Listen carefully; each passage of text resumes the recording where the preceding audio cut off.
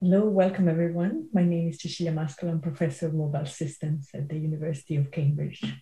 I will now share my screen with my presentation.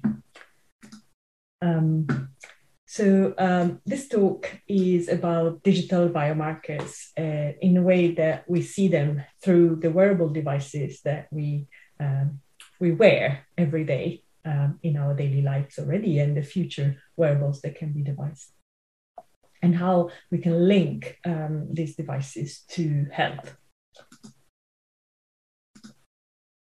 So there are indeed a constellation of wearable devices that sense our behavior every day. So one would imagine that this problem of mapping sensing to health has been solved, and that there is no research to be done here. The reality is very different, and in this talk with 3 examples, I will just show that we are really just scratching the surface of what is feasible to do, and that there are lots of unanswered questions still in this domain. So I will list here some of the challenges, and through the examples I'm giving in this talk, I will try to answer some of them in the specific context of some domains. Sensor modalities, while we have started exploring and introducing a number of sensors in our wearable devices, we're still pushing the boundaries of what can be done and with what sensors. And trying to see how this can be fit in new form factors, for example, earbuds that I'm wearing today, what can we have in there, and how reliable the sensing of this technology can be for various aspects. Also, we have not been very good at sensing continuously and longitudinally. The fact that these devices can be worn all day could lead to unprecedented views of our health from the data coming out of these devices. But this leads to another problem. It's not just about the ability of collecting this continuous data, it is also about the interpretation of it. I've talked to a few clinicians in this years looking at this problem, and their answer sometimes when I say, well, if you had a device attached to your chest or attached to your abdomen, that gives you this sort of input, or some sensing, what can you do with it? And because they're not used to see this data, it's actually a kind of a leap for them to figure out what can be done. So this needs to be solved in consultation and in together to be successful. So it's not just about a computer science challenge, it's not just about a clinical challenge, it's a joint challenge, multidisciplinary challenge. Many of the studies with sensor devices in health have often been done in quite controlled conditions, both because we can then observe the data with another possible way and getting labels for the data. So we know exactly what's happening. We can see if we can map the sensor to the data, or because it's actually difficult to get data from devices spread around at scale to people. So there are very few free living condition studies. It's also true that when we deal with clinical and health, the measures that machine learning has been using, which is accuracy, how accurate is the prediction from this data to this outcome, is not perhaps the best measure, or not perhaps the only measure we're interested in. We want to know how uncertain the prediction accuracy is for a specific output, because if we know if a model is uncertain, we might find alternative ways. So if it might be cheap to go and re-get the sample from the user, re-get the data and pass it. Maybe the sample was noisy and the model realizes it and is uncertain about the prediction. Or if the collection of the data is expensive, such as for an image X-ray, then maybe a doctor is a better predictor than our model, and we can try to loop clinicians in the loop if our automatic model is uncertain. And then, of course, the elephant in the room is privacy. With my computer science systems hat, one of the solutions to data privacy is the fact that perhaps we can try to put more analysis close to where the data is, so closer to the user. So models can run on device, and we can try to make them efficient so that they can run on device. Of course, to build models, it's actually good to have quite a bit of data. So I usually divide this into clinical trials that has side effects, and the side effect of a clinical trial, where we collect important data that is useful to build the models, is privacy breach. So people would give their data, and in the clinical trials, they have privacy kind of breach because the model needs to be built. But then in large scale, once these models are built, we can spread them out and do so in a way that doesn't need centralized collection of everyone's data. And we can make the model personalized and stay closer to the user. And this all will be very useful. So in this talk today, I'll talk about 3 examples. Before that, for those who are not familiar with wearables, I'll discuss a little bit where these devices are going. Any phone that you carry, a smartphone, can also be considered wearable because you're carrying it. And they have a variety of sensors, inertial measurement units, which measure how much you're moving, global positioning system, so a way to measure your location, cameras, back and front, proximity sensors, microphones, and various radio for communications, but also can allow to measure proximity to other things or to other devices. The phones also have interesting processors, which could be used, in fact, to run these models that I was talking about before. There are also watches that start being able to measure things with other sensors. So PPG light sensors can measure heart rate. They start to have sleep monitors that work either through PPG sensors or even microphones. Activity monitors, in fact, using the same technology as it is on phones. Some of them was also blood oxygen sensors and electrocardiograms, one lead ECG sometimes are present. And more to come, people are trying to do all sorts, such as blood pressure monitor. But there are other devices coming out. And for example, we've been working on the next generation of wearables. Wearables have been defined by some of my colleagues as really the next generation smartphones in terms of groundbreaking technology that can happen. And some people have started looking at how you could possibly put even blood pressure monitoring into these sort of devices. So the 3 examples I'm going to concentrate on in this talk are about the use of accelerometers and IMUs and cardiovascular health, microphone and respiratory health, and location and Alzheimer's disease. So cardiovascular fitness is an example of something that has been difficult to monitor through, let's say, cheap devices. If I was in the audience, I would ask to raise your hand if you had one of these tests where they put you on either a treadmill or a bike, and they ask you to go to the limit of what you can do. This is a very good proxy to know your fitness, and fitness is an important factor that can tell a lot about cardiovascular health, and cardiovascular health is very important. So this test is very strenuous, is not very scalable, so people have been through the year trying to find proxies to it. And you probably know where I'm going with it, but wearable data could be considered a good proxy. At the moment, proxies for cardiovascular fitness have been questionnaires where people are asked how often they exercise, together with information, anthropometrics information, such as data about your age, BMI, and that would allow people to estimate your fitness from that data. The exercise questionnaires, of course, are cumbersome to keep. You might not remember. You might misremember what happened, or the exact length, or you wouldn't have information about your heart at that point.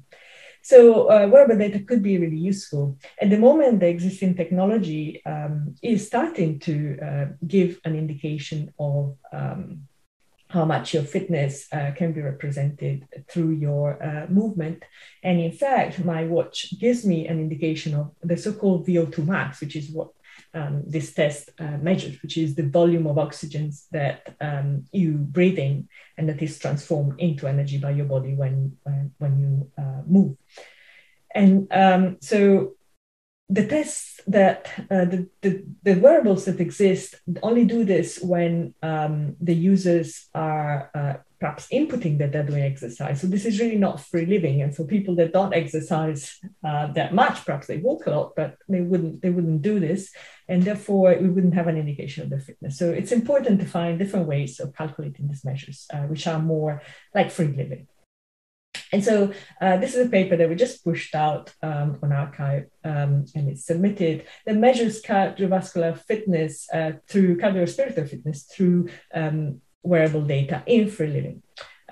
Our colleagues in epidemiology have collected a very precious data set of 11,000 people, and then a subset of these people have also given data 7 years later. Of the important thing is that these people have had a VO2 max test, a fitness test, so we have the ground truth, and we have anthropometrics measures and questionnaires, as well as 6 days of movement and heart data. The movement data is through a wearable device, an IMU, through the wrist, and the heart data is through an ECG on the chest that measures the heart. From this data, we calculate, this is a lot of data for the users, and so we condense this in a number of features, and then these features are fed through 2 fully connected layers of the neural networks, and we try to then make some predictions. Can we predict the fitness? Can we look if, for example, our model is robust to change? So if we build a model on the first cohort, would the model then be useful on the following on cohort? And we want to see if we are adapting to change. So if you're interested in this work, I will suggest you go and read this paper. I will only talk about some of the results at a very high level. Let's start with a picture at the bottom here. So this is a VO2 max on the x-axis, and the 2 distributions are the blue distribution and the pink distribution. The pink is the predicted, and the true distribution of the ground truth of the VO2 max of the users is the one in blue. As you can see, just visually, we seem to underpredict some of the values for some of the users. So we're doing quite well. The overlap is quite high, but we are somehow unable to completely match it, but it's a good start. At the top, you see in the column of the root mean square error, you see the results of the error of our predictions if we just use metrics such as BMI, age, sex, weight, or resting heart rate. I note the resting heart rate is actually quite easy measure to get just when someone is sitting. So it's a simple measure to get through a sensor. Or if you use just anthropometrics heart rate and the resting heart rate, or if you use actually the wearable data, resting heart rate and anthropometrics. And you can see that the error just decreases a little bit each time. Now, the conversation I had with epidemiologists is always, do we really need this improvement? Or are we okay with a 4 as an error? Well, obviously it depends on what you're trying to do, but sometimes even this little bit of improvement is a good result. So you really want to get this number down. So it's good to try this way. This is obviously a first initial result, and we hope to be able to improve in this. So just to summarize this part, this is obviously about wearable in free living conditions and trying to get use this data of movement automatically to understand fitness, which is a difficult thing to sense. And fitness is a proxy for cardio respiratory health. Now, another sensor we've used a lot is a microphone. And auscultation, which uses the idea of the micro of listening to the body, is a very, very old way of looking for health and diagnose. However, cardiac auscultation is actually quite hard. And here's a citation: trainee doctors from various countries could only diagnose the heart pathology correctly in 23% of cases. So it's actually quite a difficult thing to do, despite being very cheap and very scalable. And so looking for how we can automate sound-based diagnostic is the obvious thing where perhaps machines can help. And this is because microphones are quite cheap. They're embedded in most of our devices. And they're also with us all the time. So remember this, if we go back to the slide of the challenges I had before, devices are with us all the time. So we could have continuous data from the device. And this can give us unprecedented views of our health. Usually you go to doctor once, twice a week, or if you're in hospital every day, but it's not really a continuous view. And so it's not just about auscultation of the body, it's also about the voice. So the voice is also another biomarker that we can use to diagnose. In this paper from 5 years ago, they use it for signal post-traumatic stress disorder or even heart disease. So this is a tech review of works that have been done in this area, and this has, of course, evolved even further.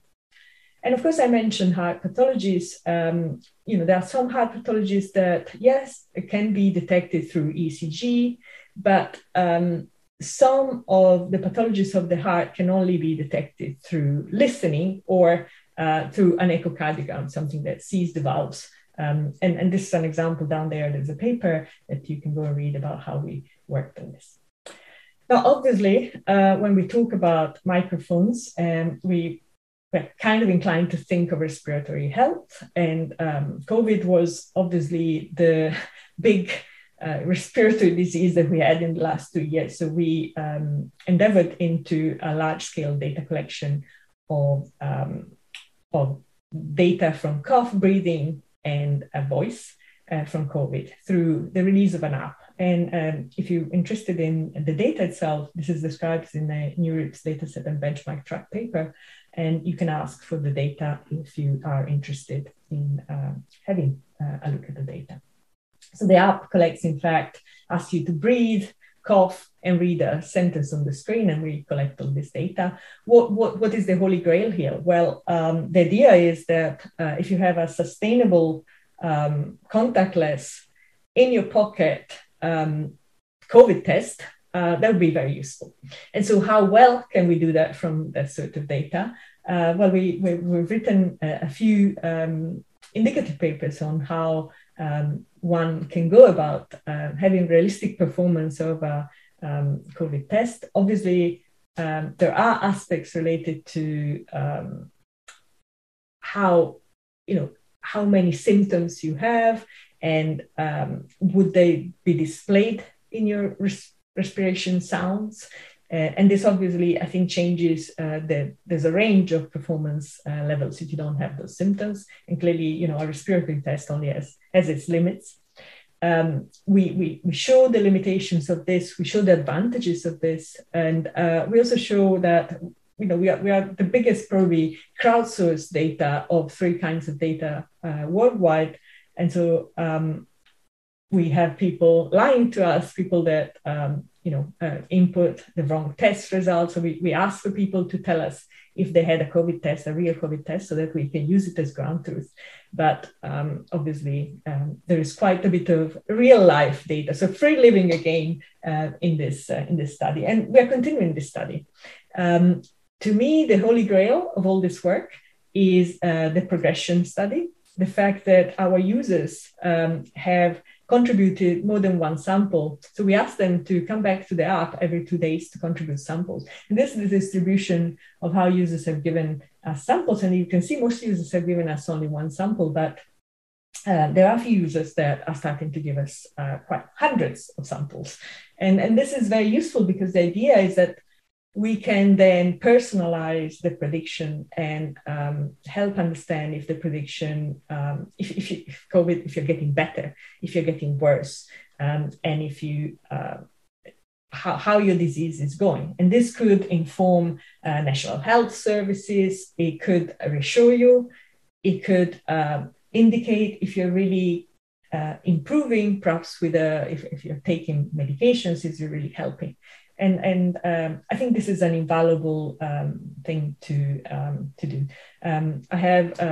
We have a recent paper on this longitudinal study published, which I'm not citing here. If you go on the COVID page or if you go on my webpage, you will find our progress on this area.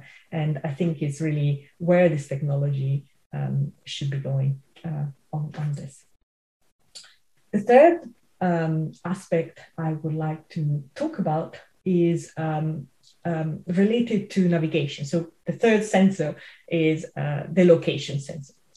So Alzheimer's is a disease that is neurological, and often the first thing that goes in your cognition is your spatial cognition. This has been shown by neuroscientists. And so this study was to show if we can see in free living differences between navigation of Alzheimer's patients as well as healthy controls. And you find the reference here at the bottom, and you can find it on my webpage. So the data that has been collected by colleagues is through a location tracker, a GPS tracker that is displayed here, people were carrying. It's a small study, so we have 18 controls, 18 healthy users, and 15 patients. The age is similar, also education, male, female, similar. What is different is this Alzheimer cognition scoring, other cognition scoring test, for which the controls scored much better than the patients. And there are, it can be broken down, but this is roughly the aggregate value of the control and the patients. And so what we have done is look at trajectories of patients as well as control. Some patients were accompanied because they were really quite in advanced Alzheimer's stage. So we've only, in some of the parts of the study, you can look at the details in the paper, we have looked at only patients that were going out without being accompanied, just to see if they, the segments of the trajectories were their trajectories. So we looked at how they moved through carrying this GPS device. And we have considered segments as, let's say, trajectories that started and came back to the same location, 10 meters or so. And then they took between 1 and 20 minutes, and they were longer than 100 meters. And here is a list of spatial features that have been used to analyze the trajectory. The segment similarity, how similar were all the trajectories of a user. The entropy, so the distribution of the various places. If you split the location into a grid, into cells, how many would trajectories visit? So how varied is your coverage of the space? The distance from home, how far are you going from home? How many stops and how long are you staying in a particular place? And the turning angle, the fact that perhaps the trajectories were a bit complex, you were really turning around a lot, and the segment complexity, the number of times a person turned more than 120 degrees in a segment. And we looked if any of these features were significant in understanding if we could distinguish with an automatic method, automatically control in patients. And here is a sort of example of, not example, a table of how the features scored. So feature 1 to 3 are listed at the bottom, and the segment similarity, duration of stops, and entropy. And we show the sensitivity and specificity and the prediction uncertainty of this classifier that tries to classify if someone is control or an Alzheimer patient.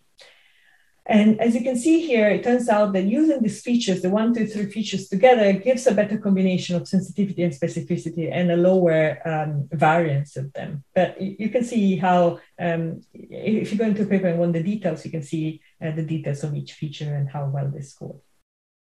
And this is the last classification of the control in patients, and shows that, if you consider the probability at 50%, of if it's above 50%, we consider a person healthy, and if it's lower than 50%, the person is scored as a patient. And you can see the real patients are in pink at the bottom, and they are all quite all, apart from 2, scored at 0, meaning that the scoring of the trajectories is here. There are 2 exceptions, that are these 2, and we looked at their ACA score, the cognition test score, and they were in fact the ones that had the highest, the better cognition score. So there's something to be said about perhaps their stage in their disease. I also know that this is a very initial test, and we only have a few patients, as you can see, so it's actually quite difficult to draw bigger conclusions from this, but this is an initial way in which we found that some of the features of a movement could be used to understand a neurological disease. The future is, of course, to have a larger study where we can collect more traces, and we built an app for this that we will deploy to a clinical trial very soon. Finally, I would like to thank my group, and you can find all the publications on my webpage and on the group's webpage.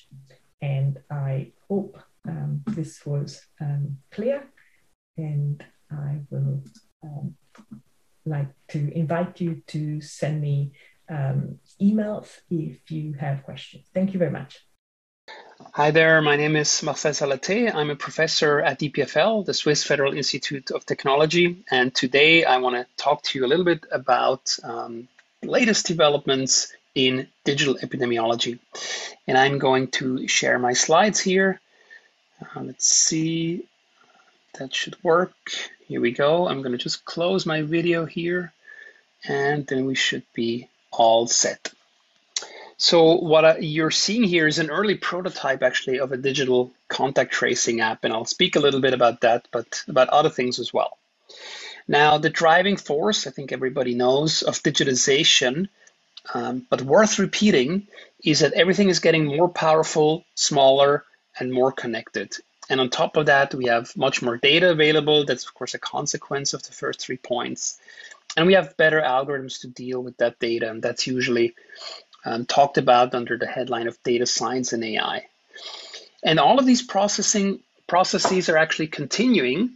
Everything is getting faster, smaller, and more connected, and thus everything will continue to accelerate. But interestingly, perhaps surprisingly, many organizations still act as if this was not true.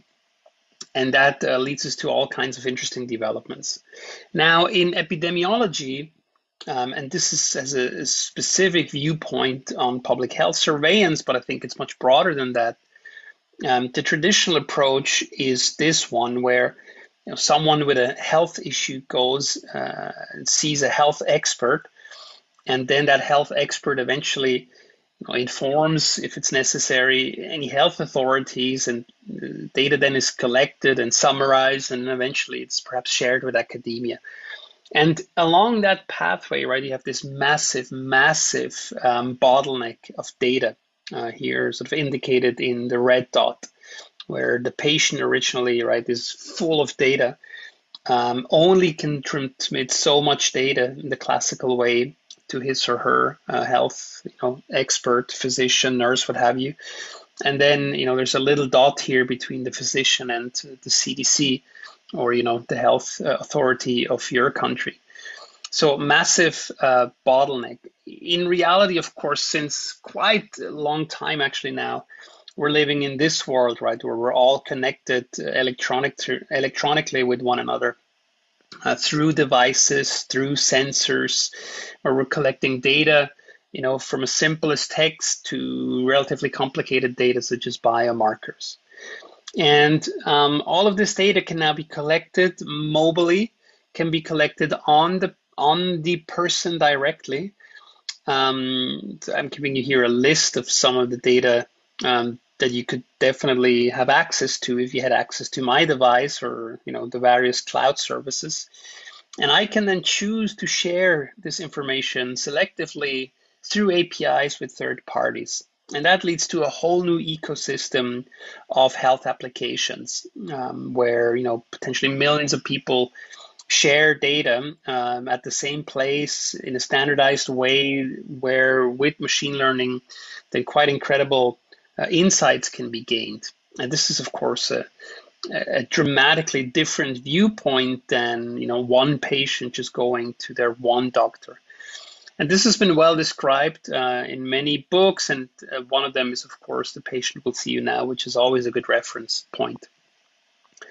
Now, from the pure epidemiological perspective, if you focus a little bit on infectious diseases, I can show you a couple of examples, but I don't want to spend too much time on them. I just want to say that each of these examples is one particular use case for digital epidemiology.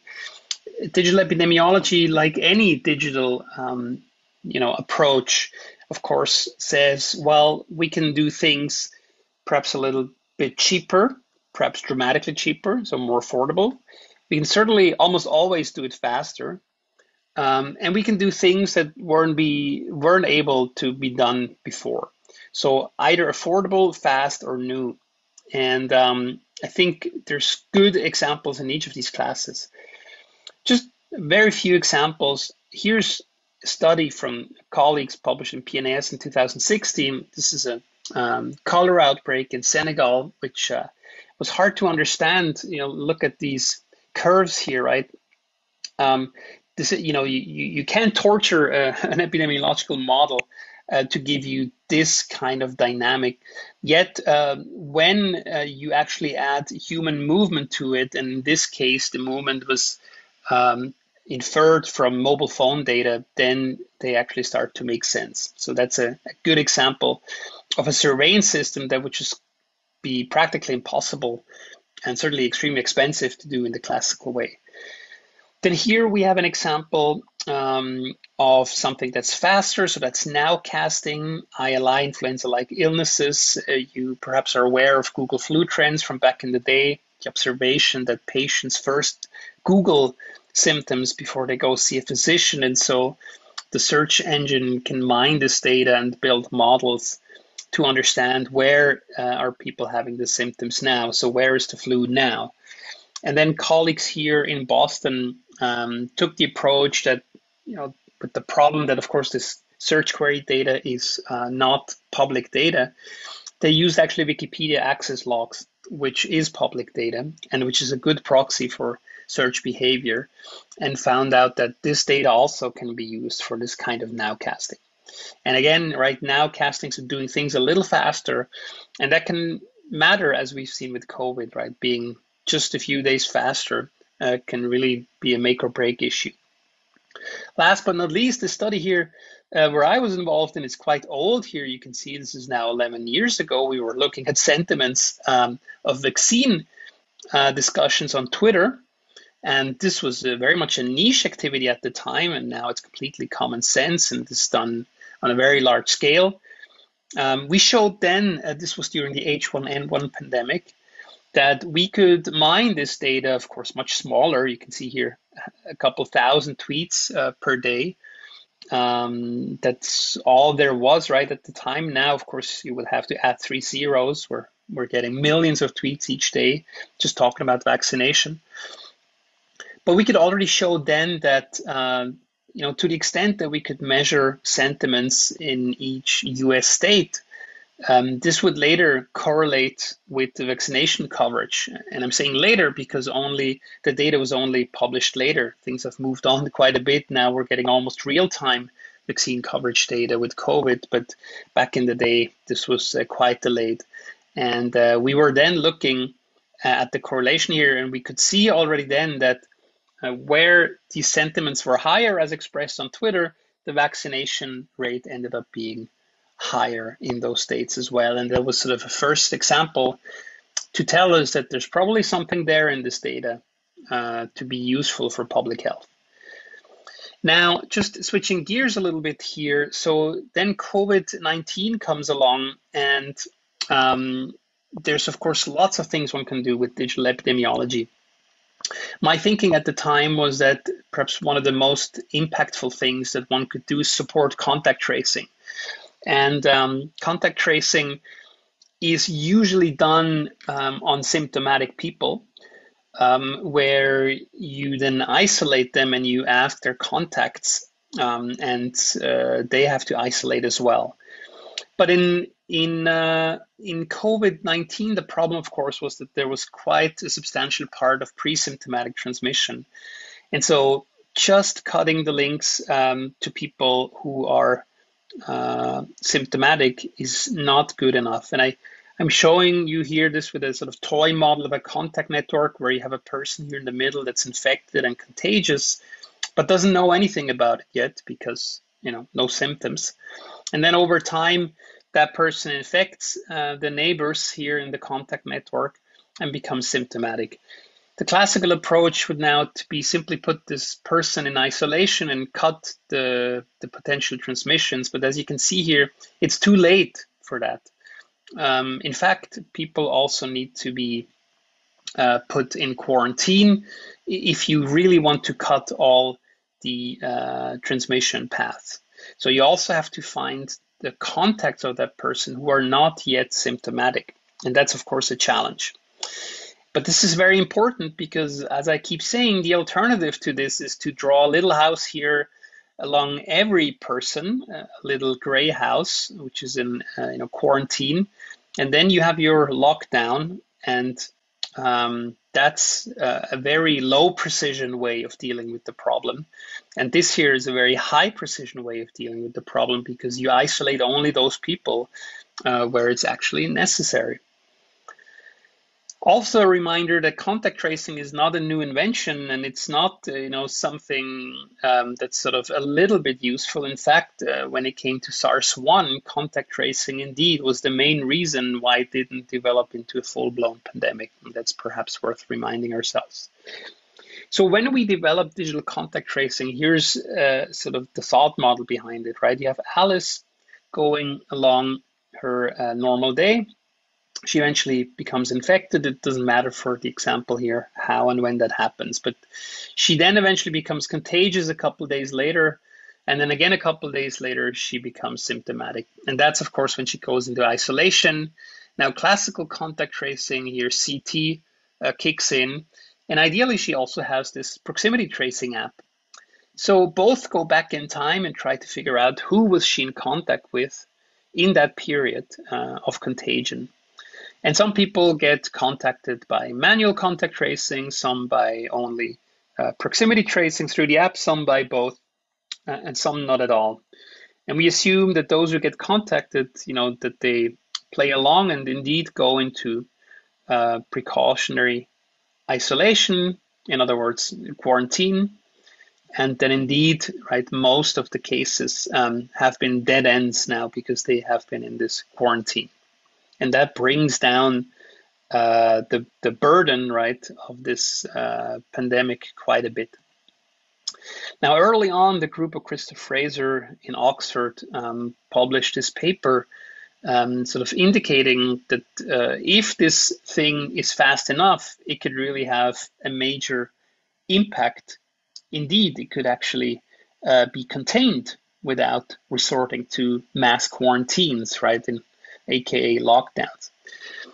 Important to remind ourselves that at the time, there were no apps around. There was no broad OS support. There were some initial versions of contact tracing apps, but they had no OS support, certainly not on iPhones. And so there was also no data to support that notion. So when we developed the model, it was quite simple, right? The idea was that phones would essentially make a logbook of contacts that were nearby. And, there's a lot of crypto going on, but it's not the point of this talk. The point here is just to say that the phones make records of each other when they have been in proximity for long enough, according to local public health guidelines. Now, the big discussion, and yeah, by the way, right, all kinds of privacy preserving functions are built in here on the phone. But the big discussion at the time, around March, April 2020, was what to do if a person now actually gets indeed, a positive test for COVID. There were two models that were essentially proposed. I mean, there were many, but they all, by and large, fell into groups, or most of them. And one was to say, well, it's quite clear, right? I mean, if A had contact with B, C, and D, well, the phone should transmit this fact, right, that A had been in contact with B, C, and D to a central authority. And then the central authority could inform B, C, and D and notify them and ask them to take the necessary precautions and go into quarantine. Now, this is all good and efficient, but if you think about it, the central authority here is starting to collect a whole lot of data about contact networks that can then also be used for many, many other purposes, which is almost guaranteed because any digital product eventually has some feature creep. And we wanted to avoid that. Also, users lose control over the data, right? I mean, at the point where you transmit all of this rich information about your social contact network, if you later decide, well, that's not a good idea, well, too bad, right? You already shared the information and the cat's out of the bag. So we asked ourselves, is there a way to do this with the same goal, but in a different way? And that was a decentral model that we proposed, which is that rather than sending along the fact that A had been in contact with B, C, and D, well, we just send along the information that A had been tested positively. That's not very sensitive information because the person has already been tested somewhere in the system, and not very sensitive. Now, it's not very efficient to do this because now, in fact, you have to inform all the phones participating in your system that A has been infected. But then what happens, right, is that all the phones look up their own local contact lists and check if they had actually been in contact with A. And of course, B, C, and D, their phones will realize that, yes, they have been in contact with A, and so their notifications will go off, and only their notifications. And so you can see this is the exact same outcome. B, C, and D get notified. But now all the contact data stays on the device, and the decision about who gets notified is just made locally, right? Completely decentralized on all the phones. So the central server here knows nothing other than which IDs were infected. And again, that's probably something that the central authorities would already know. So this is a highly privacy preserving model. And that was published under the banner of decentralized privacy preserving proximity tracing, which is a mouthful. And so it was abbreviated as DP3T. This was then the protocol that was adopted by Google and Apple into exposure notifications. Now, this is great from a privacy preserving perspective. The challenge here, of course, is that this is a total black box, right, in the truest sense of the word. I mean, it's privacy by design. So you can't just gather all the data centrally and then figure out whether this thing is actually efficacious. So you need to collect data somehow differently. And we have worked on this quite some time, and I won't go into the details, but I just want to show here that We did look at the effectiveness of this in the summer later in 2020, and we could see that it is effective, but we had very little data because the summer 2020, thankfully, was a very low incidence period. And then when the second wave hit Switzerland, the system stopped collecting the necessary data. So not the digital contact tracing system. That worked, that continued to work. But again, in order to understand whether such a highly privacy preserving system is actually efficacious, you need to collect some other data around it. For example, when people come to the test, you need to ask them if they have been alerted by the application. And those questions were simply not asked anymore because the system was under so much burden. The group, again, of Christoph Fraser was later able to provide much better data. This worked much better in the UK. And they published this Nature paper in 2021. And I just want to highlight here a few points from the abstract, which is that, per case, the app notified 4.2 contacts, and that's about 3 times as much as manual contact tracing would do. Now you can say, well, okay, I mean, the app just alerts a whole bunch of people, but is it actually, precise enough, or is it just somewhat randomly contacting people? And it turns out the precision, so the secondary attack rate, right, the number of people that are actually infected of those that you notify was 6%. And this was similar to the secondary attack rate for manual contact tracing. So same precision, but 3x yield. And what they show is that about 600,000 cases were averted. And this, right, was in the second wave. So there was no vaccine yet. It's quite possible, even likely, that many of those people got infected in later waves, but probably with much lower health consequences because at the time the vaccines were available. And so they also estimated that for every percentage point increase in app uptake, the number of cases could be reduced by 0.8 to 2.3%. So let's take an average on the here lower end, let's just say about 1%. And just let that sink in, right? That 1% of the increase in app usage led to 1% reduction in cases. And that's an extraordinary finding in my view, and a testament to the efficacy of these applications. Now, in the last few minutes, I just want to talk a little bit about another aspect about digital epidemiology. Of course, as you know, epidemiology is not just about infectious diseases. It's also about non-infectious or non-communicable diseases, which are the major health burdens in most societies today, and unless, of course, there's a pandemic, which thankfully is still rare. And nutrition is a major contributor to those diseases, but still we know relatively little about this because we measure it in a very coarse and analog way. And you can see this here also in these insightful graphs from our world in data, where you can see that the share of disease burden from infectious diseases is going down quite rapidly as countries are getting wealthier and public health and hygiene infrastructures become better. And vice versa, of course, and the share of burden from non-communicable diseases increases. And in healthier countries now, wealthier countries, the share of burden from non-communicable diseases is easily above 3/4, sometimes here even at 90%, right, of the burden. So we need to look into this.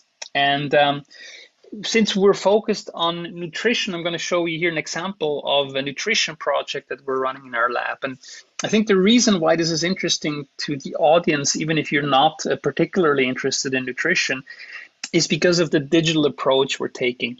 So we could, of course, just set up a regular cohort here, but we're not doing that. We're actually setting up something what we call a digital cohort, where we're never meeting these people. We're simply asking them to subscribe if they're interested. And if they're interested, then we ask them to track their food with an app.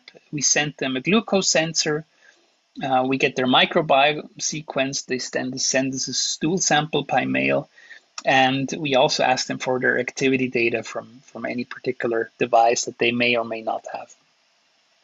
And so that's a kind of I think, a new approach where things, right, data, health data are really measured directly or collected or measured directly from the patient. And I shouldn't even say patient because these are generally healthy people. So these are just the participants. So again, right, stool sample for gut microbiota, and diet data via this app, this blood sensor. And here, Apple Watch and Fitbit as two examples, but there's of course many other devices, and then all the coordination and also other demographic data and other data through a coordinating website. And we've been running this now for a couple of years. This is finishing this year. We're starting a pilot in Germany. I would be very interested to also do this in other countries with collaborators locally. The fundamental idea is this: you have nutrition as an input. Now your system, and in particular also the microbiota in your gut, translate this input into any particular health outcome. For example, blood glucose response, but could be any health outcome of interest. And what's interesting is that two people with the exact same input, by their individual setup, in particular also from the microbiota, will have very different health outcomes. And so that observation has been made multiple times already, but it's surprisingly, we're still trying to attribute health properties to foods, when in reality it should be to the person.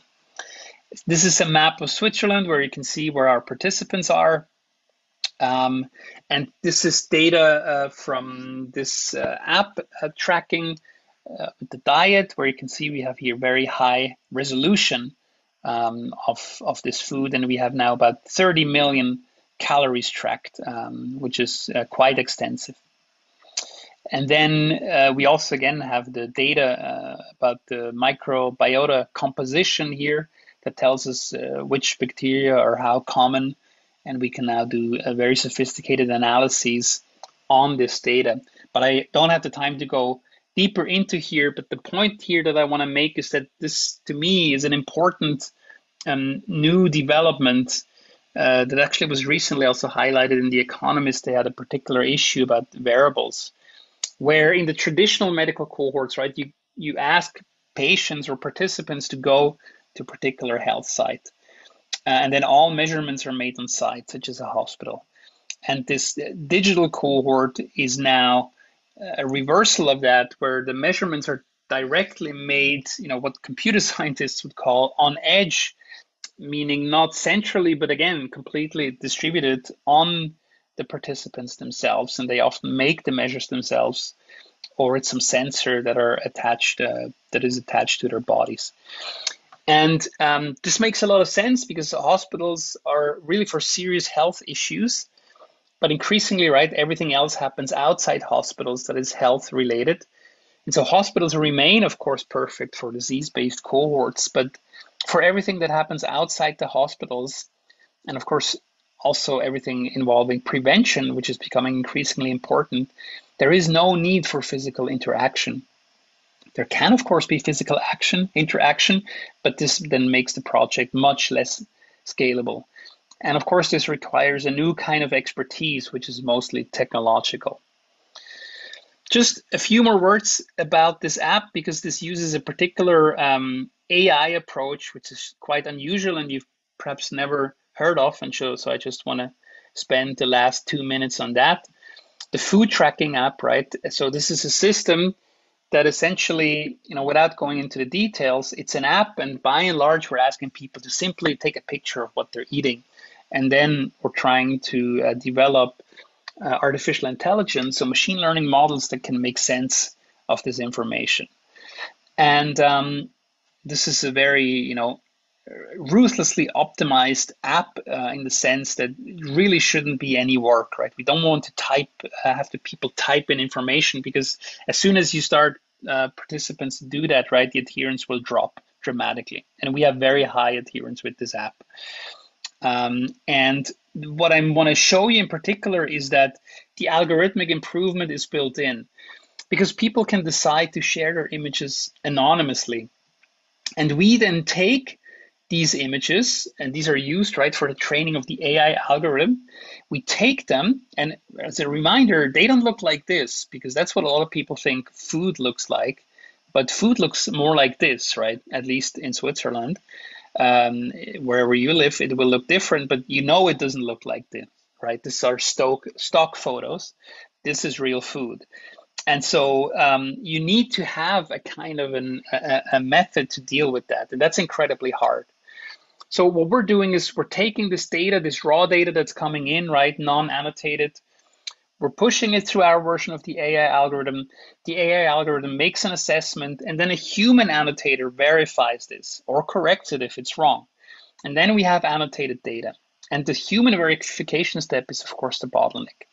We could stop here with the annotated data, but we don't. We put this on a public benchmark, and we crowdsource the solution development. And then if anyone submits a better algorithm than what we have, well, we deploy that. And now the bottleneck is increased. So we use the AI crowd platform for that. Just very simply, the way this works is, right, the developers now download this data, and then they try to build the best model that they can. They upload this model to the platform. We take it in the background. We test it objectively, right? We run the model on private image data from the same data set, but private. And then we can really specify the accuracy, and it automatically appears here on a leaderboard. And then, when there's a better algorithm, well, we can just replace what we have with that algorithm, and we're a little better. And this really works. And we've just published a paper on this, and we, it's one thing to say, well, we increase precision and recall, but at the end of the day, we have to have a faster system. And here on the right, you can see we experimentally tested this when we updated the latest algorithm in the latest round. On average, we saved about 20% time, depending on the complexity of the dish. So that's crowdsourcing of AI development, which I think is also an important future in digital epidemiology. And with that, I thank you very much. If you have any questions or comments or are interested in a collaboration, please contact me. We're based in Geneva, in Switzerland. My name is Marcel Salathé. I'm a professor of digital epidemiology, and I thank you very much for your attention. Yeah, thank you, Bernadett, for the very nice introduction. And I hope you can see my slides. If you could just confirm this, that would be nice. Okay, thank you to the previous two presenters, Cecilia and Marcel. I think they did a great job introducing us into the brave new world of applications in mobile health. And I think it's pretty impressive what you can already achieve in this area. Now, the remaining two talks of this first session of this meeting will be taking us into yet another dimension, which is introducing and including the molecular and genomic components into a digital health application. And so what I'm going to talk about is about big data meets genomics, from data to clinically actionable knowledge. Now, as an introduction, there are actually basically two ingredients to what we are doing. So the first one is access to big data at scale. And so this kind of data can be, for example, multi-omics data, and I will give you some explanations and examples of this. It can be, for example, metabolomics data, which has been already partially alluded to by the two previous speakers. And most of what we are doing is certainly that we would be interested in time course data. So we are rather interested in longitudinal cohort data. And last but not least, of course, we would also like to combine genomics data, which is mostly coming from research in molecular research with data coming from primary and secondary health data space. Now, the second, so the kind of data My research, which I'm going to highlight in my presentation, is based on mostly international large-scale health data and genomics initiatives. And I will walk you through, for example, our activities within the International Cancer Genome Consortium, but also the more recently established Human Cell Atlas Consortium. And I will show you how we can capitalize on this kind of data also in clinical translation to bring this to the benefit of our patients. And the second ingredient beyond the access to big data is, and that's what the conference is about, is artificial intelligence-based approaches. Now, just to remind us that although artificial intelligence has received a lot of attention in only over the last few years, I just would like to remind all of us that the concept of artificial intelligence is not at all new. It has been invented already in the midst of last century, so in the 1950s, and where artificial intelligence has been introduced to imitate intelligent behaviors in computers. Now, there has been different waves of innovation in this area, and one of the first one was by the upcoming developments in machine learning, where artificial intelligence was brought further by learning and predicting from training data. And recently, with the advent of access to data at scale, but also computational resources at scale for a wider community, deep learning is actually bringing the machine learning approaches to yet another scale with higher precision and predictivity. And so, of course, we have seen many examples also in this session, how deep learning can actually outperform other learning algorithms in terms of increasing amount of data and performance of the predictivity of their models. Now, already 15 years ago, the International Cancer Genome Consortium was founded as a large-scale genomics initiative with the goal to obtain a comprehensive description of genomic, transcriptomic, and epigenomic changes in 50 different tumor types or subtypes of tumors, which are of high clinical and societal importance across the globe. Now, over the last 10 to 15 years, we have seen 86 different projects committed on a national scale, each of them having a focus on a certain cancer type or cancer subtype.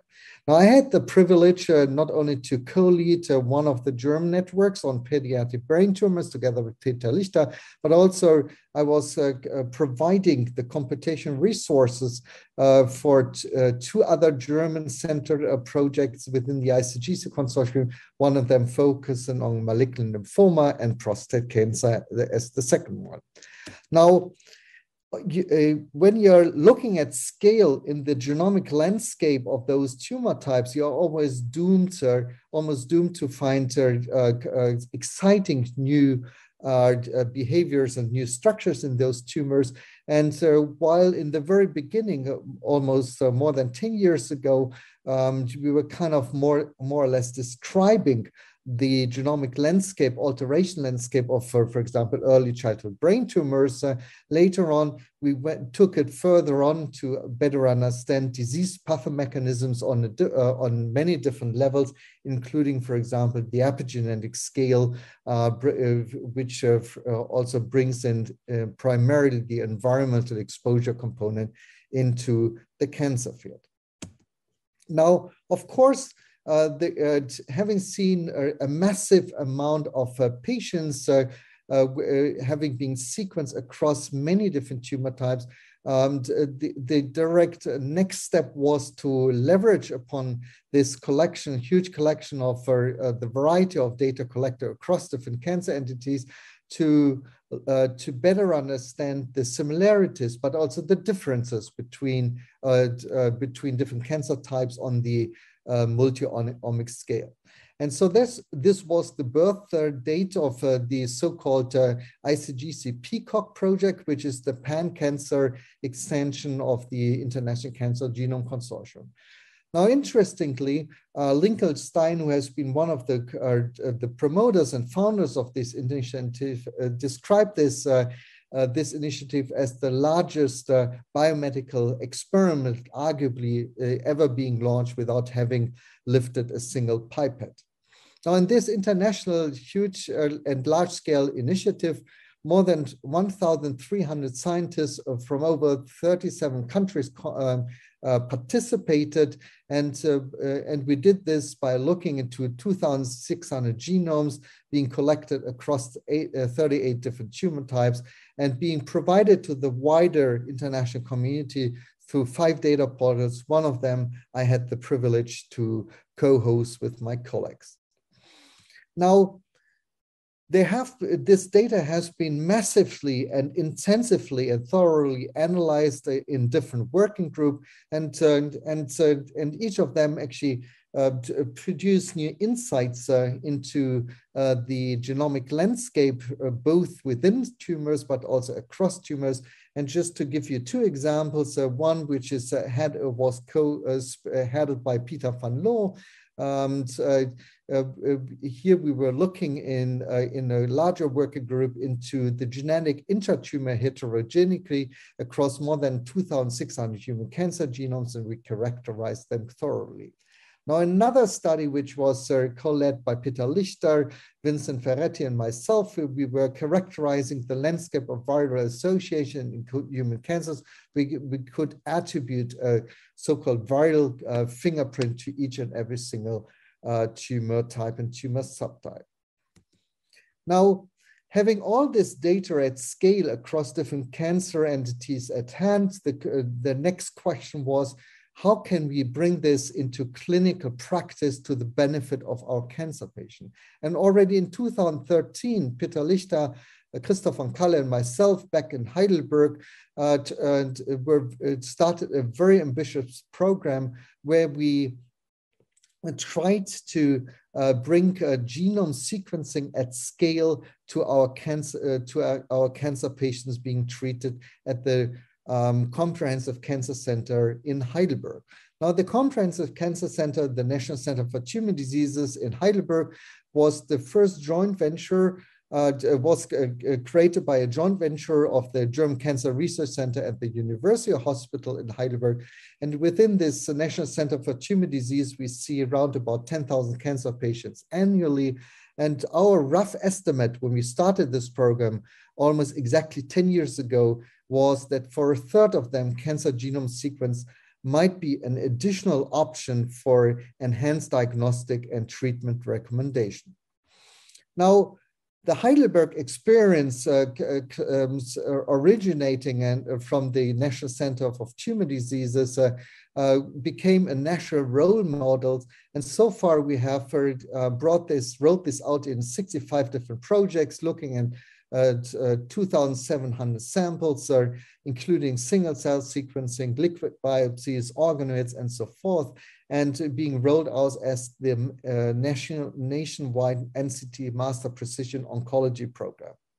Now, in the first stage, we selected, and for eligibility for this program, only relatively young patients with advanced stage cancer, where according to the guidelines, there were no further treatment options available, so that those patients were diagnosed with an incurable common malignancy at an unusually early age. Now, we can say that after a few years experience in this program that we not only learned a lot, but I think that we can actually claim that that our cancer patient benefited a lot from cancer genome sequencing in clinical practice. So after 5 years into the program, our treatment recommendation, which is solely based on data-based genome sequencing, diagnostics and therapy recommendation, we are able to offer a treatment recommendation for 4 out of 5 patients, so for 80% of all of our patients. And in about 35%, so 1/3 of all cases, our genomics guided treatment recommendation is being taken up by the oncologist. And after 1 year of treatment, we can actually at least state that for almost half of all of those patients, we can observe a disease control rate. So the overall response rate is pretty impressive here, but also you can learn also feedback information into fundamental research. As for example, we learned that in more than 15% of all cases, we could actually identify actionable germline alterations, which was far exceeding our primary expectations. Now, of course, you have to prove the effectiveness of those genomics-guided treatment in clinical trials. We're doing this at scale in so-called basket trial. And I just would like to point out that one of those trials, which is designed for patients with DNA repair deficient cancer, the biomarker, so to speak, which is being used for categorizing and grouping those patients in the different treatment categories in this clinical trial, is actually an AI machine learning guided statistical model. Now, of course, despite this, what we consider a huge advance in genomics guided treatment of our patients, we still we are well aware of the fact that we are looking at a disease which comes with a heterogeneity at a cellular level, which we kind of ignore if we just do one sample for one particular tumor and we perform bulk sequencing of this sample. And of course, there are more recent technologies being developed over the last 5 to 10 years, which are designed towards understanding disease heterogeneity at a cell-by-cell level at a time by single-cell sequencing. And that actually formed the birth date of yet another international long-term, large-scale initiative, the so-called Human Cell Atlas initiative, which was formed almost 5 years ago. And the mission of the Human Cell Atlas initiative is to create a comprehensive reference map of the types and properties of all human cells, which are the fundamental unit of life, as a basic for understanding, diagnosing, monitoring, and treating health and disease. Now, again, this is a huge international initiative, which has now, state of the by the end of last year, has seen more than 2,000 members across 75 countries, doing their research in more than 1,200 institutes. Now, of course, the research is again being formulated not only regionally, but concentrated across different organs or biological systems like the endocrine system. And I just want to point out that, for example, the largest initiative in terms of numbers of samples and cell sequence so far in this international initiative is the developmental Human Cell Atlas, where 70 individuals have been sequenced from more than 100 samples, resulting in more than 4 million cells. You probably have seen this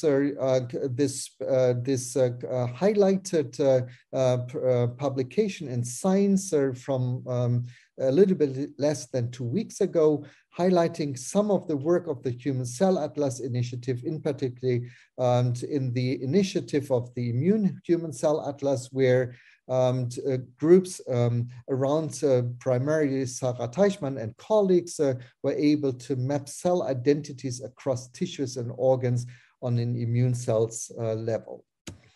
Now, the contribution of my work in this Human Cell Atlas initiative is on yet another organ, the pancreas, where we try to understand thoroughly and carefully the contribution of the pancreas in both with the exocrine and endocrine system in different pathomechanisms originating from the pancreas, including type 1 and type 2 diabetes, but also different malignancies. Now, of course, during the pandemic, the Human Cell Atlas also made a tremendous contribution to untangling COVID-19 pathophysiology at the single cell level, single cell resolution. And at a time before even the first COVID-19 patients were detected and diagnosed in Germany, in February 2020, we were already able to identify based on lung and bronchial samples from healthy individuals, we could identify those cell types which are according to their required virus entry receptors. We were able to identify those cell types which are most vulnerable for SARS-CoV-2 infection. Now then, when the first patients were diagnosed and hospitalized with COVID-19 at the University Medical Center in Berlin, the Charité, we started a large-scale prospective COVID-19 cohort, which aimed at including all patients hospitalized with COVID-19 at the Charité.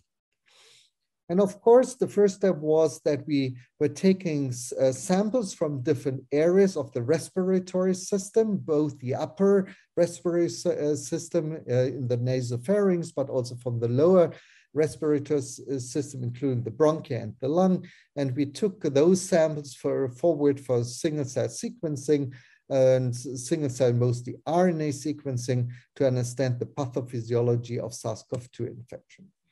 And in a first attempt, we were interested in understanding different severities of severity groups of COVID-19, where we were looking at moderate patients with a moderate course of disease and compared them to critical patients, which were which mostly required mechanic ventilation during ICU treatment. And of course, we also had healthy controls in the study. And overall, we were looking early on in 2020 at 24 different individuals with 36 samples from the different parts of the respiratory systems, coming from a little bit more than, a little bit less than 20 COVID-19 patients and according controls. Now, of course, when you do this at scale, you can identify the different cell types in the nasopharynx and the different anatomical location of the respiratory system, including epithelial cells, immune cells from the myeloid system, but also of course, the lymphoid cells.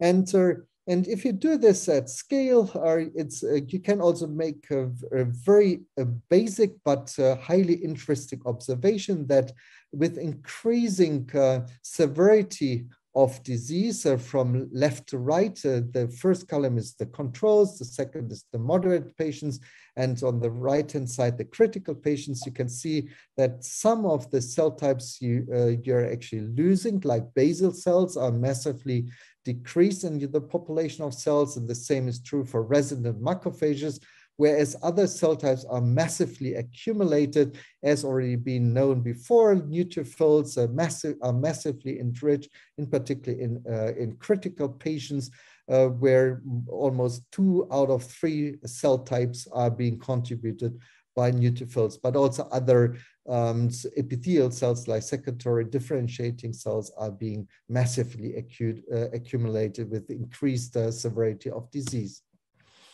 And of course, it has been well known since the very beginning that the critical pathophysiologies are not primarily caused by the SARS-CoV-2 viral infection, but by a hyperactivation of the immune system. And of course, this is mostly due to an enhanced and sustained activation of cell-to-cell interactions. And I would like to highlight 2 particularly immune cell types, in particular the cytotoxic T cell lymphocyte, but also non-resident macrophages, which show a massive increase from moderate to critical conditions in terms of interactions with different cell types. And particularly axis of interaction between immune and immune cell interaction is through a chemokine receptor 1, and the responding ligands CCL2 and CCL3 being expressed mostly on macrophages, but also other immune cell types, and where we actually postulated that the binding of the CCL2 and 3 ligand to the CCR1, 2, and 5 receptor has been well known to facilitate macrophage recruitment. And our hypothesis was that blocking this axis may alleviate immune hyperactivation in severe COVID-19 cases. Now, interesting and luckily, there is an antagonist, a small molecule available, which has been developed by a Bayer pharmaceutical companies already almost 15 years ago for the treatment of chronic inflammatory diseases. This small molecule has been probed in clinical phase 1 and 2 trials against a variety of chronic inflammatory diseases. And now we took this small molecule into a clinical phase 2 investigator-initiated clinical trial, where we try to probe whether this CCR1 antagonist can be used for the prevention of progression of COVID-19 cases into severe conditions. Now, I think this is a very impressive example where only within 15 months for a disease which has not been known before, a clinical trial, phase 2 trial could be initiated as a multicentric clinical trial, and where hopefully we can contribute with our fundamental research with a rapid translation into clinical practice to prevent severe courses of diseases. Now, this was just one example how we took advantage of our big data in combination with single-cell sequencing technologies at scale. And I just would like to point out that we have been looking using this combination of technologies into also other conditions of COVID-19, in particular in the context of cardiovascular prior existing diseases. But also we took this forward to understand why children are almost equally affected by COVID-19 as adults, but very rarely only process into a severe disease condition. Now, with this, I would like to conclude my presentation and summarize what I have shown you. So I hope I could convince you that the combination of deep learning and big data advances helps to advance our understanding of pathomechanisms in a variety of diseases. The dissection of disease pathomechanism at the single cell level allows a rapid clinical translation, and the combination of massive genomics together with digital approaches is, of course, most advanced in cancer, but other disease areas like respiratory disease and cardiovascular diseases are very rapidly ramping up. Now, I would like to conclude my presentation with mentioning that this has been a massive collaboration across many different contributors in the field of immunology. For example, the group of Irina Lehmann at the Charité has been instrumental in our COVID-19 research, but also the contribution and collaboration with our clinical partners, both in infectious diseases, but also in cancer, have been instrumental in understanding disease pathologies and also getting access to patients, where we are mostly grateful to our patients for contributing to our research. Now, with this, I would like to conclude my presentation, and if there is time and chance for questions, I'm happy to answer them. Otherwise, I'm very happy to receive your questions by email and comments later on.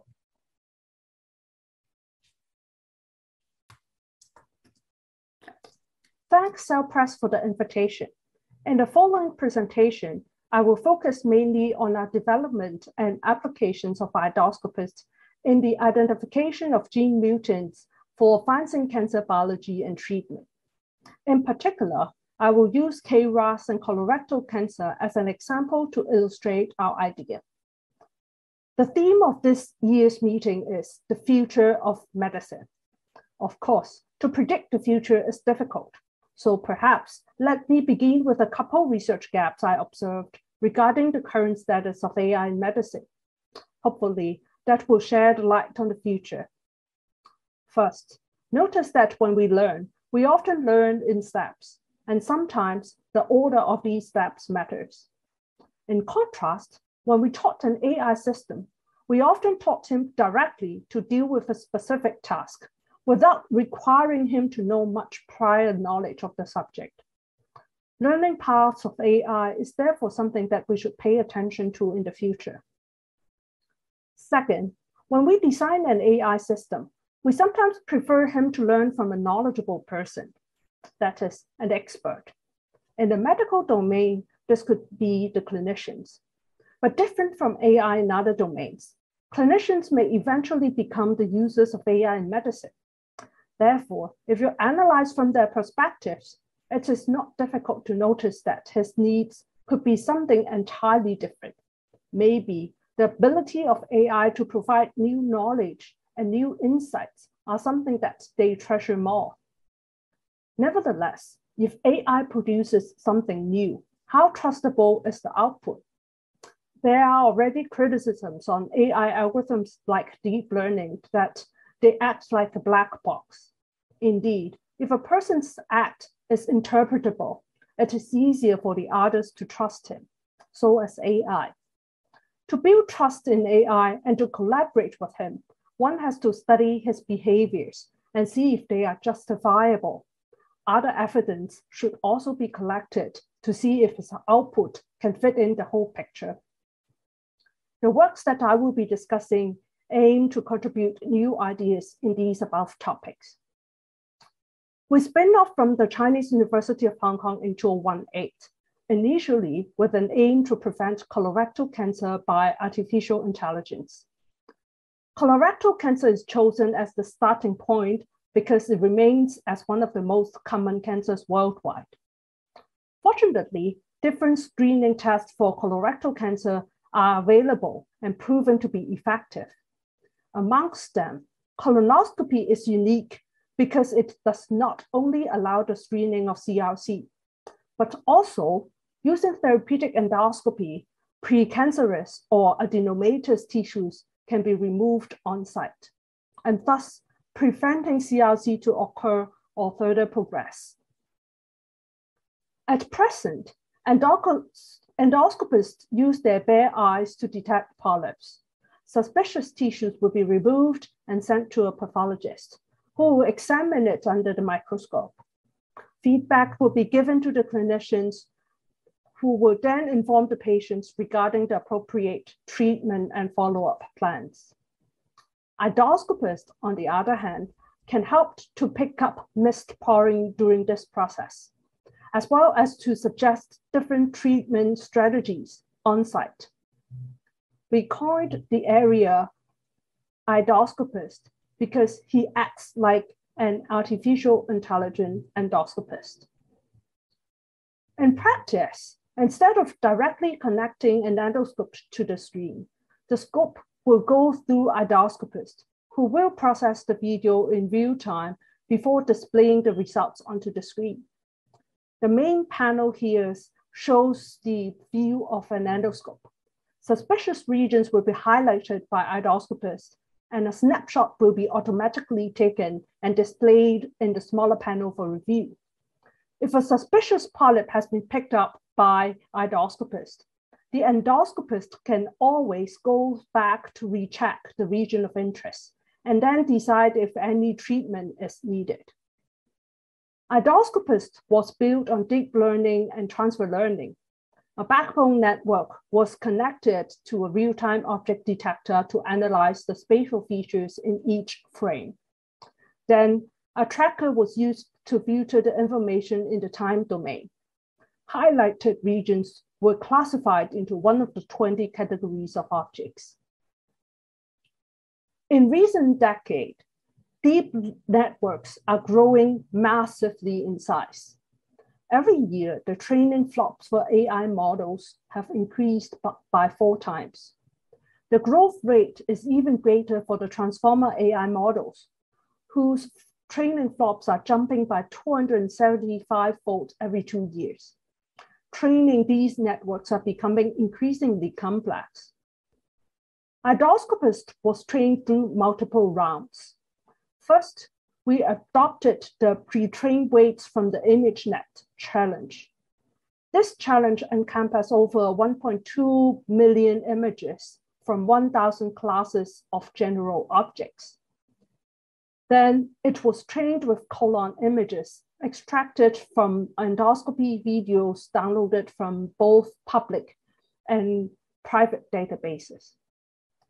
Finally, non-medical images from an online search engine were also used to test I-doscopists and then subsequently included into the training process. Together, these contribute around 290,000 images for training I-doscopists. Amongst them, over 160,000 images have at least one polyp in them. To test the I-doscopist, we collected another 144 endoscopy videos. These videos were new to I-doscopists. For each of them, a corresponding endoscopy report was attached to it. Over 3 million images were extracted, and they were annotated as much as possible. For tissue samples that have been resected, the findings from the respective pathology reports were also used as the ground truth to label those regions. Labeling of the videos required a huge amount of effort. For each video, we first looked for the use of an instrument, which indicated the presence of polypectomy. Then, from the start of the polypectomy, we scrolled back until the first appearance of a polyp. A polyp was highlighted with a rectangular box in each frame during this period. In other video segments, suspicious regions were relabeled as much as possible into one of the other non-polyp classes, such as bubble and stool. Except during polypectomy, during which we did not label the images due to the lack of manpower. To understand the behavior of I-doscopists, a set of non-medical images were downloaded from an online search engine and used to test I-doscopists.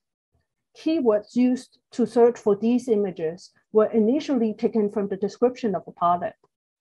Then the list was extended to include other keywords, which we found may arrive in objects that share common features with a polyp.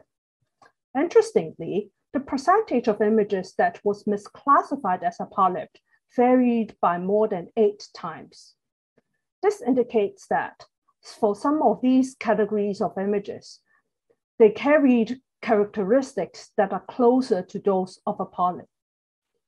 In particular, objects that were more often misclassified as polyps includes those that have vessel patterns, especially broken vessels, different body parts, as well as some types of food. Other patterns and objects, such as water droplets, were also sometimes misclassified, but less frequently. All these images were further recategorized to train I-doscopists. The graph here shows the image-based evaluation results. The blue line indicates the performance of I-doscopist when he was trained to use both spatial and temporal features and by both medical and non-medical images. Whereas the orange line shows the performance of I-doscopist when only spatial features and colon images were used during the training process.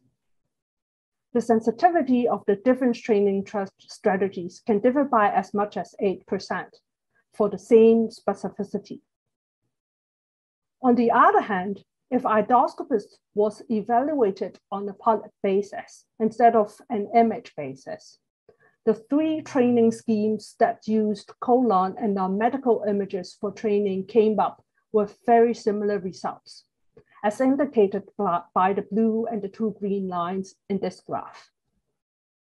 Polyp-based evaluation required endoscopists to recognize a polyp in at least 16% of the time of the video clips.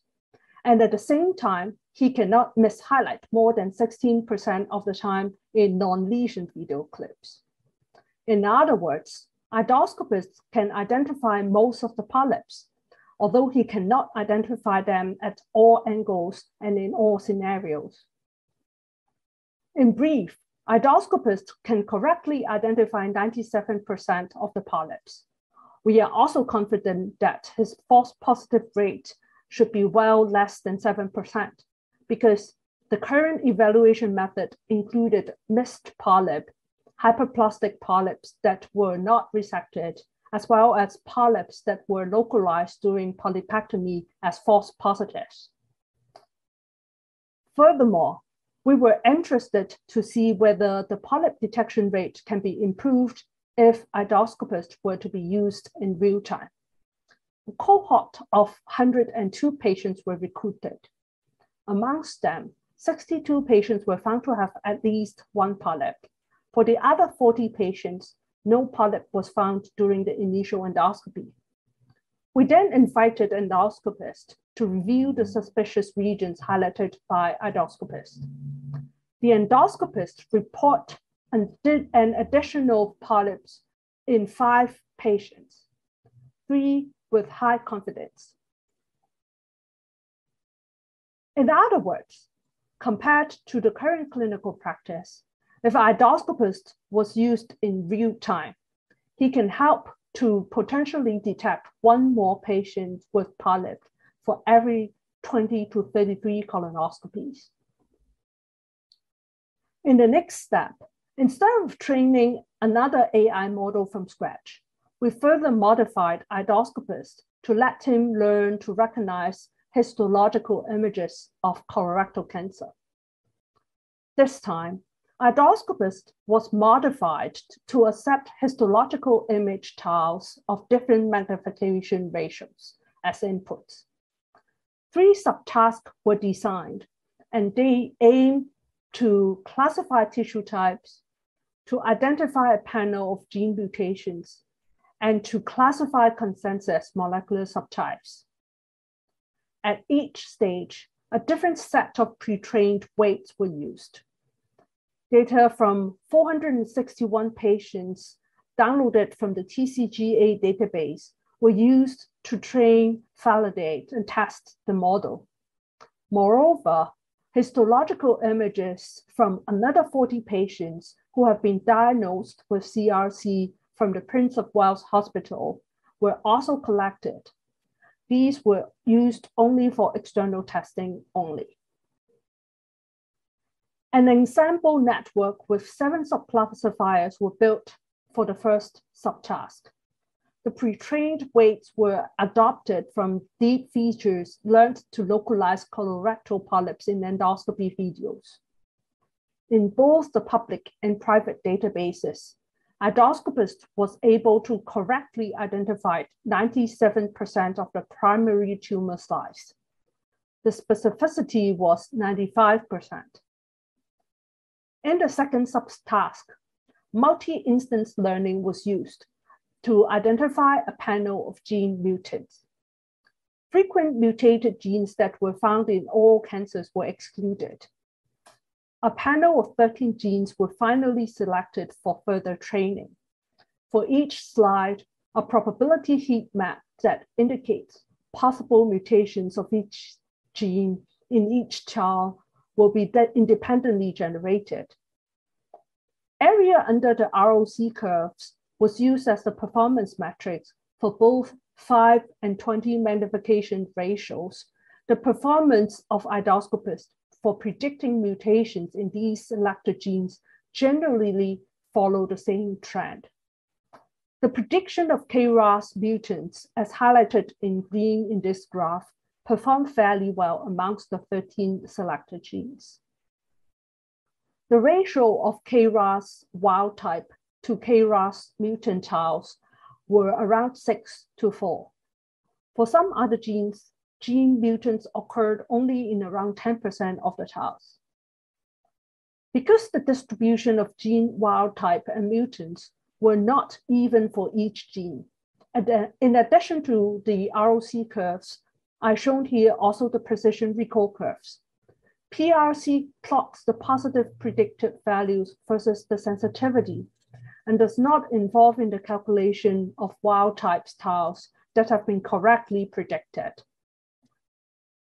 While an ideal ROC curve should move towards the top left-hand corner, an ideal PR curve should move towards the top right-hand corner. Again, using the area under ROC and PRC as performance metrics, the prediction of KRAS mutants was considered as fair amongst the selected panel of genes. Taking a closer look, we can notice that the optimal operating threshold for different genes were different. For some genes, such as APC and TP53, I-doscopist was able to use a wider range of thresholds to identify at a relatively lower net false negative rate. Most of the time, he was more confident in identifying the wild type of these genes, and these genes happen to be the tumor suppressor genes. On the other hand, there were also certain genes where I-doscopists preferred to identify with an extremely low threshold. Most of the time, the rate of falsely identify a gene mutant in these cases is lower than that of the wild type. Typical examples were two oncogenes. As for KRAS, it behaves closer to the group of oncogenes. Here shows the visualization heat maps of 7 typical slides. All tiles of the same slide were marked with the same set of labels. In other words, training was carried out by a weekly supervised learning approach. Normally, during sequencing, only a small part of the tissue from a slide was sampled. On the other hand, I-doscopist was designed to predict for each child independently, and then an overall result was made for the whole slide. It is therefore possible that the discrepancy between the two methods was caused by the sample location of the sequencing method. In the last subtask, I-doscopist was designed to classify each tile into one of the 4 consensus molecular subtypes. KRAS mutants was initially thought to relate to CMS2, 3, and 4. More recently, the list of genes associated with these subtypes was expanded to include a couple other genes, most of which were included in our study. Since the gene list overlaps those included in the second subtask, we used the pre-trained weights from the previous stage in this subtask. Labels were obtained from a random forest classifier, which used 200,000 gene mutations to classify CRC histological images into the 4 subclasses. The RF classifier and I-doscopist agreed in only around half of the slides. They agreed better on CMS2 and 4. The results suggested that the optimization of the prediction of the selected gene mutants did not lead to better CMS classification. In this last section, let me use KRAS as an example to further explain its significance of the findings of I-doscopists on colorectal cancer biology and treatment. The output of I-doscopist was further compared with the sequencing technique in identifying KRAS mutants in 40 subjects recruited from the Prince of Wales Hospital in Hong Kong. I-doscopists were blinded to the survival data of these patients. Using the whole histological slide from each patient, I-doscopist was asked to predict whether the subject had KRAS wild type or KRAS mutants. Compared to the results obtained from the sequencing method, the performance between the two methods in terms of AUROC, sensitivity, and specificity were found to be similar to those computed from the TCGA database. Interesting enough, when we studied the survival analysis of these patients, we found that within the first 6 months after diagnosis, the percentage of survival was similar between the two groups of subjects. That is, subjects whom endoscopist has identified with KRAS wild type or KRAS mutants. Nevertheless, the percentage survival of these two groups of patients widened after 6 months. And by the end of the 30th month, percentage survival of the two groups differed by almost 25%. Patients predicted with KRAS mutants had a higher chance to survive. Similar phenomenon was not observed for the two groups of patients who were divided up by the sequencing method, as indicated by the two black lines in this graph. Is this finding by endoscopists trustable? First, let us review our current understanding of KRAS mutations and its significance in colorectal cancer biology. A recent update published in Cell presented a thorough view on the topic. In brief, the KRAS protein can be viewed as a combination of two regions. The G domain is responsible for catalytic activity and effective binding, while the hypervariable region is responsible for binding to the plasma membrane. The KRAS protein relays signals from outside the cell to the cell nucleus, and it's part of the RAS-MAPK pathway. It acts like a switch that can be turned on and off during the signal relaying process. A single amino acid mutation in the KRAS G domain can already stop the GDP-GTP binding to this site, and thus disrupt the well-regulated function of KRAS. Indeed, single base substitutions in codon 12 and 13 are very common carcinogenic mutations that affect the GTP base function. These KRAS mutations lead to stabilization of the protein in its prolonged active state, thereby amplifying the downstream MAPK signaling pathways in CRC cells. Although different therapeutics that target and inhibit molecules downstream of KRAS has been proposed for CRC, they were not very successful so far. For example, sotorasib is a small molecule that selectively and irreversibly targets KRAS. When given to patients with colorectal cancer with this mutation, their responses were not as promising as to non-small cell lung cancer patients with the same mutation. This suggests that either KRAS is not the dominant oncogenic driver for colorectal cancer, or that other pathways mediate the oncogenic signaling pathways beyond KRAS. Indeed, KRAS is currently thought of a driving oncogene in colorectal cancer, but usually have to be accompanied by other gene mutations such as APC and TP53. Is it possible that patients with KRAS mutants survive longer than those with KRAS wild type?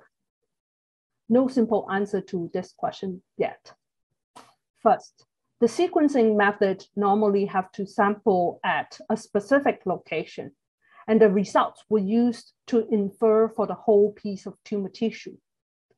While endoscopists analyzed each tile and decided based on the results from all tiles. Although they were both testing for KRAS mutants, there are slight differences that cause discrepancies.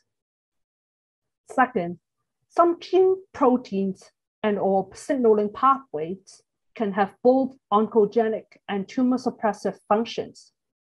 Although the oncogenic role of KRAS is better studied, it does not exclude the possibility that other KRAS mutants can have a tumor suppressive function. Third, some protein variants were found to be more effective in blocking entry of a virus. For example, in the case of ACE2 variants, some natural ACE2 variants can modulate the susceptibility to SARS-CoV-2. In the progression of CRC, if this involved other microorganisms, our current understanding of KRAS and many other gene mutations may not be revealing the complete picture in colorectal cancer biology. To summarize, in the past, our goal of developing and applying AI were often to replace a tedious and labor-intensive task that we human beings would like to avoid. With the advancements in AI, this could change fundamentally. AI could possibly bring us new knowledge and new insight. Using the identification of KRAS as an example, I discussed how different training pathways of AI-doscopists can lead to new discovery that may not be intuitive to our current understanding of colorectal cancer biology. The findings may be able to help us to advance disease biology and reform how healthcare should be delivered. Of course, many of those need deeper thoughts and research, as well as innovative ways to verify. Our group has been working in various projects that involve AI in the design of medical devices, therapeutics, prediction algorithms, and healthcare delivery approaches, and many of them for different diseases. We are keen to put them together in a holistic and integrated picture in order to truly experience how the power of AI can transform our future healthcare model. I would like to thank colleagues who have helped in the above research. The work on gene mutations were mostly completed by Yuqi and Cecilia. Many colleagues from CU Surgery, Medicine, and Pathology have helped to make this work possible. If you are interested, you may find my work using this ORG ID. Thank you very much for your attention.